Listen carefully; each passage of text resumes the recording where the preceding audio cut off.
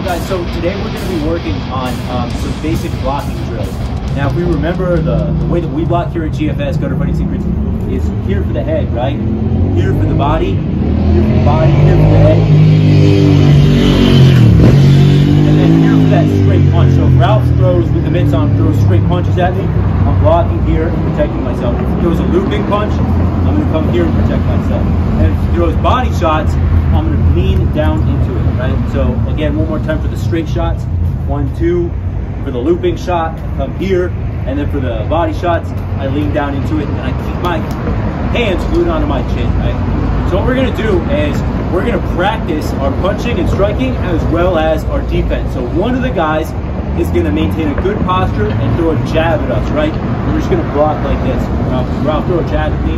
We're just going to practice blocking like that. And again, we're not going to call it out. We're just going to let him use his timing. And if I don't block, I'm going to get cracked in the face. So don't knock each other out, obviously. But at the same point, don't go easy on each other, like touch each other, right? You know what I mean. You know what I mean. Don't get too excited. All right, so throw that jab right, and I'm blocking. Now he's going to throw a hook, and I'm going to block that as well. And then he's going to throw a body shot, right? And I'm going to block that as well. Then he's going to throw 1, 2, 1, 2, and I'm just going to block. So we're going to get practice throwing our punches and getting our technique good with the punching, the hooks, with the straights, with the jab, with the right cross, and also with the hooks to the body, or even if you want, throw in some uppercuts. So Ralph will throw an uppercut my way, and I come in here, right? And I turn into it, throw 2 more uppercuts at me, right? And I lean into it. And we'll talk about how to block that uppercut to the face as well. Ralph throw an uppercut to the face. It's the same deal, right? And that's why we say maintain a chin down position, right?